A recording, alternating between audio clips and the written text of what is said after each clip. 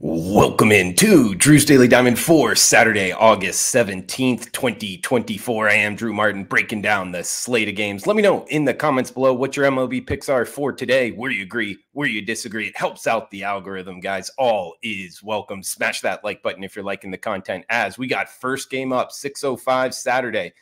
Heading to Citizens Bank Park, Philadelphia, Pennsylvania, for the Phillies hosting the Washington Nationals. Christopher Sanchez, the lefty on the hill for the Phils. Mackenzie Gore going for the Nationals in a battle of southpaws.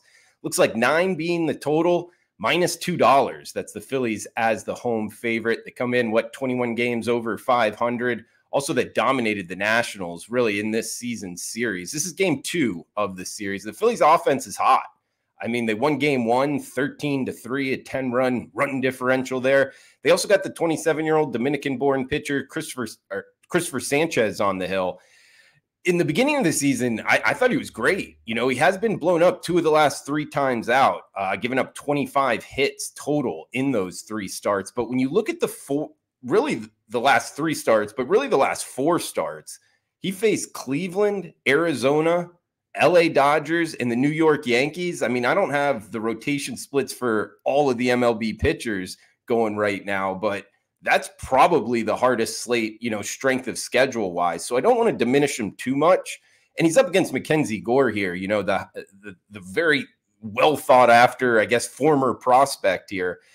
He really hasn't been great. I mean, 30 hits in his last 4 starts. He's averaging less than 5 innings per start, and he had 6 walks last time out. I don't want anything to do with betting on Mackenzie Gore. I want to be, getting on the Phillies in this matchup. Minus $2 is a little bit too rich for my blood, but I'll tell you this, the team total market isn't out yet. I like that to the over on the Phillies team total. That's what I'm going to be looking to bet on this. I like the Phillies minus the one run line, not the minus 1.5 because they're playing at home, but even more so, guys, for the show, going to be on the Phillies team total over. If you're looking at this one, let me know in the comments below what number you got. I'll be in there throughout the day chopping it up with you as well. But it's Phillies to score a bunch of runs over the Nationals to start us off. 6:40 Eastern for the next matchup. We're into the Queen City, Kansas City Royals, Cincinnati Reds. Nick Lodolo, the lefty, going for the big red machine. We get Michael Wacha going for the Royals. Total of 9, minus 129. That's the big red machine as the home favorite. And a big reason why Nick Lodolo on the hill, big, tall lefty.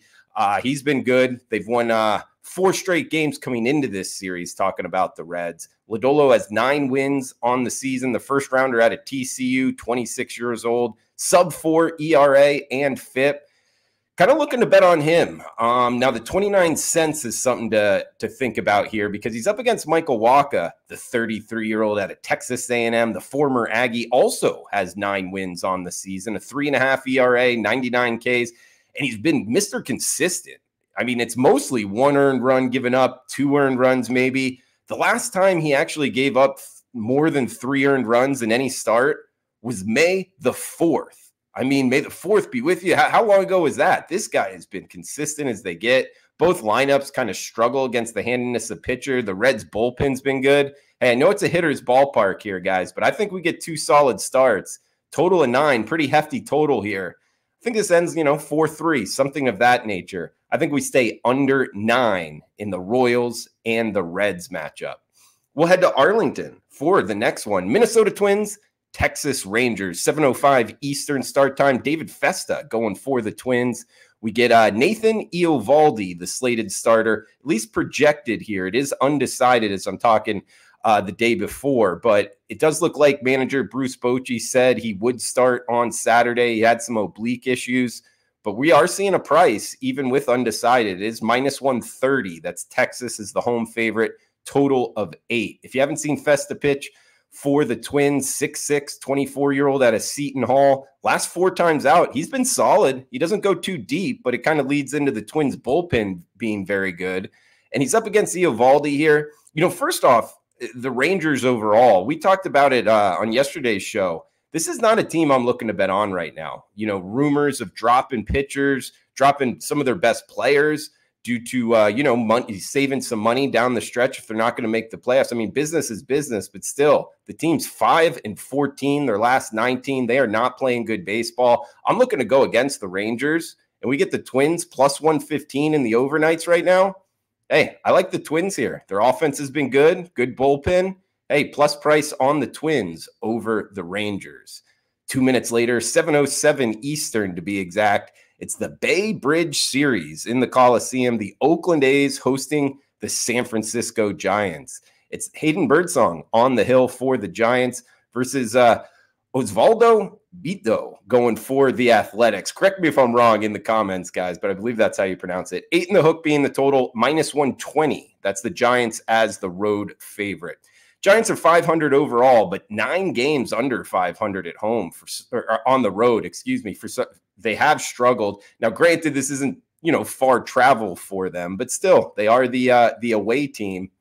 They got Birdsong on the hill. He started off the season great, but in his last 2 starts, 12 earned runs given up and just 6 total innings pitched in the last 2. Kind of speaks to, he's 22 years old, 6th-round pick out of Eastern Illinois, not a sought-after prospect, and he kind of came in, surprising MLB hitters and being very good. Well, in the last 2, maybe the secret's out, and maybe the Athletics have seen, how MLB bats are kind of going against them and having some success.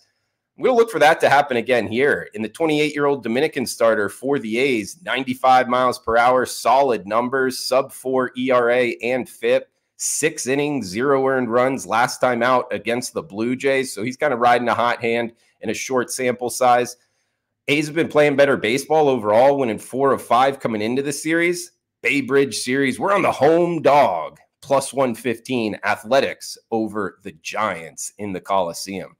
We'll head a mile high for the next one. San Diego Padres, Colorado Rockies. Dylan Cease on the hill for the Friars.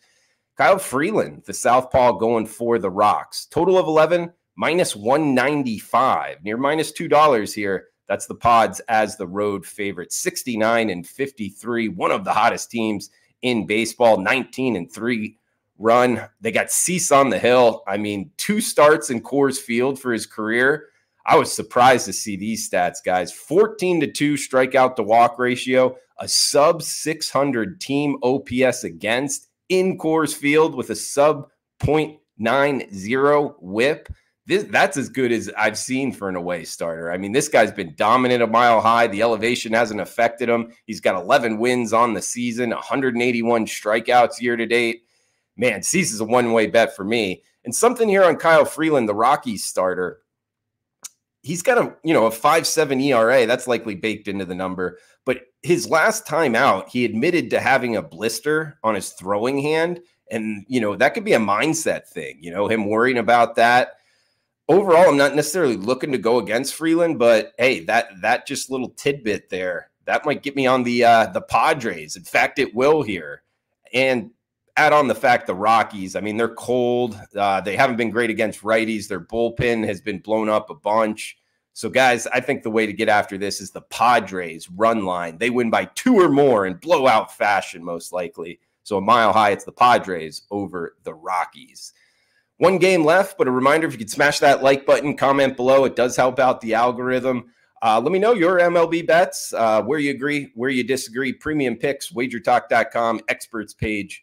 Drew Martin, 9:38 Eastern time. This is going to end the Saturday show. Late night on the West Coast, Southern California. Griffin Canning in the Anaheim Angels hosting the Atlanta Braves with Chris Sale on the hill. Braves minus 210 road favorites, total of 8. Braves now 64-57, winners of 3 of 4 coming into this series. So they were having a rough spot there, but it looked to be turning around at least a little bit.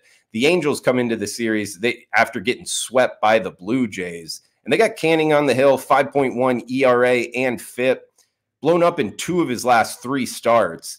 His velocity's been down as well. I know the Braves lineup hasn't exactly been great shakes, but I think they get after Canning here. And Chris Sale, I mean, this guy's just the career he's been able to put together, the 35-year-old out of Florida Gulf Coast, 22 strikeouts, 2 walks in his last 2 starts. He's got a 2.6 ERA, a 2.1 FIP. He's a one-way bet for us only, and that's on the Atlanta Braves. Don't want to lay the $2, so we're gonna ask them to win by 2 runs or more. So we're going run line favorites in each of the last 2 to end our Saturday night, guys. In recap, it's the Braves minus the run line. It's the Padres minus the run line. We got the Oakland A's plus 115 as the home dog over the Giants. We get the Twins also plus 115. We're fading away on the Rangers. We get the Kansas City Royals, Cincinnati Reds under 9. There is reduced juice on that. And the Philadelphia Phillies team total over against the Washington Nationals. That's going to do it for Drew's Daily Diamond Saturday show here, guys. We'll be back. Well, we're taking Sunday off. We'll be back Monday morning. So come back and join us right here on the WagerTalk YouTube channel. Smash that like button, comment below. Enjoy the rest of your weekend. Cash those tickets. Thanks for tuning in.